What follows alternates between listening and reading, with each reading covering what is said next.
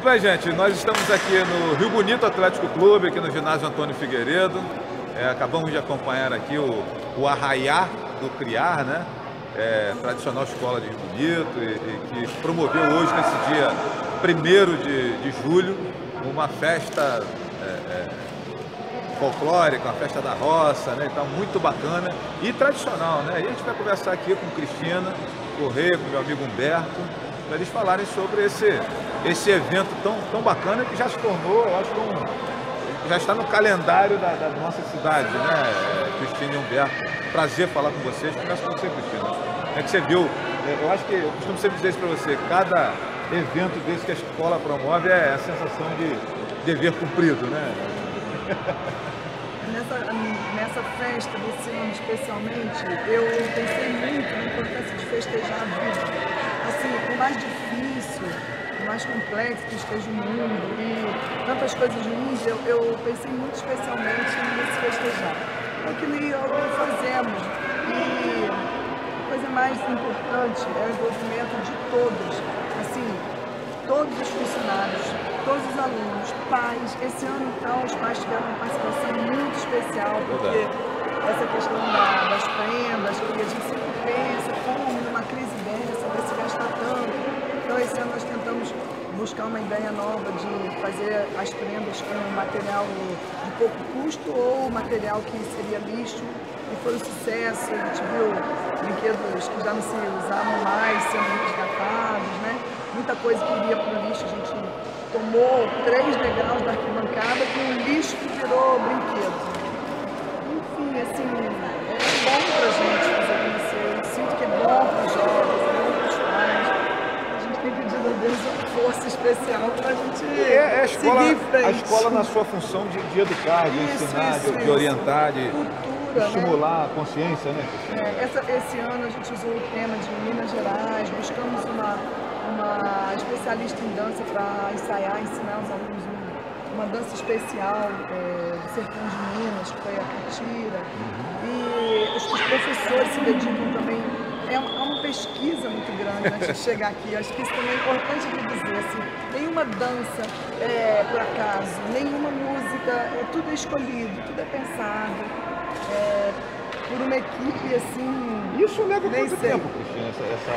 Esse planejamento todo, só o quê? 2 meses, 3 meses? Desde janeiro? Como é que é isso? Não, hoje, por exemplo, eu já tenho um tempo para o ano que vem, assim, de alguma coisa que eu vi aqui, ou de alguma coisa que alguém me falou. E depois eu partilho com o pessoal da escola. Legal. E aí elas dão outras ideias. E no início do ano a gente já tem o tema. E no início de maio, a professora de arte começa a trabalhar com os enfeites, com os alunos, as professoras começam a trabalhar as danças, a gente escolhe uma oficina especial para ser uma dança típica mais elaborada, e aí senta, escolhe música, uma manda música para outra, enfim, é um projeto que é o único projeto. Construído a várias mãos, né? Digamos assim, né? É o único projeto que atualmente envolve toda a escola.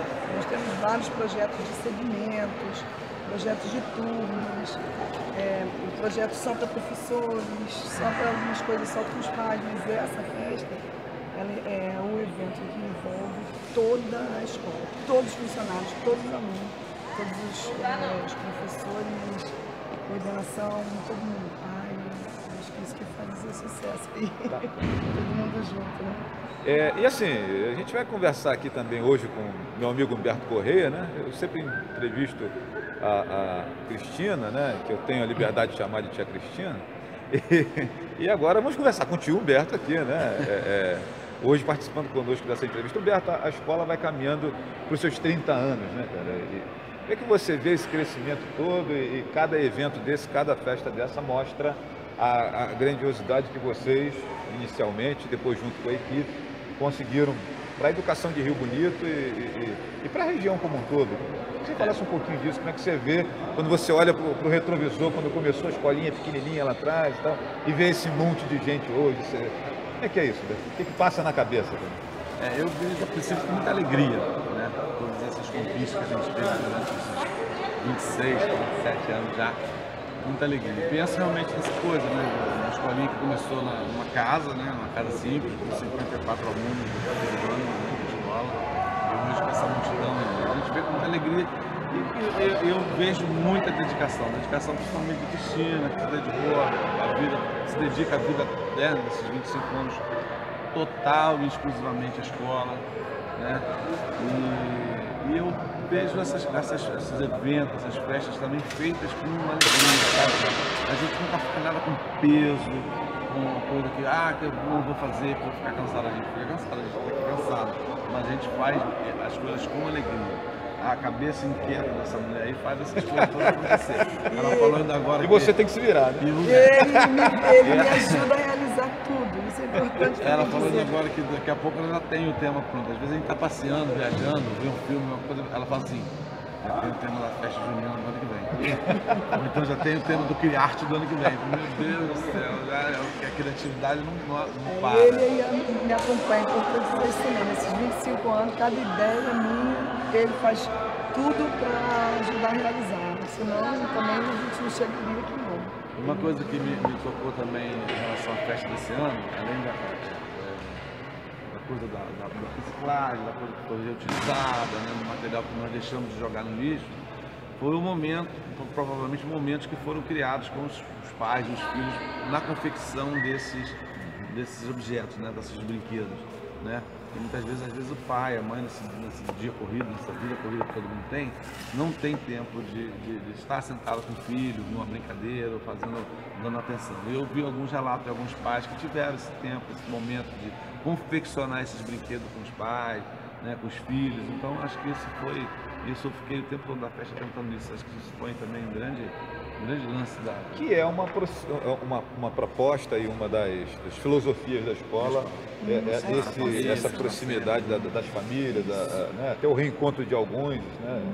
A gente tem algumas caminhadas, né, que eu já participei de algumas e tal, e a gente percebe que é uma das filosofias da escola. E eu tenho certeza que desses 26 anos aí, algumas boas histórias vocês devem ter para contar, né, Cristina e Humberto? Sim, boas histórias, acho que só boas histórias. Né? Nós temos muitas, né? Quando eu penso em festa junina, lembro uma vez que a gente fazia uma festa junina dessa lá na escola, que o bujão de galho escapou lá, pegou fogo numa barraca, né?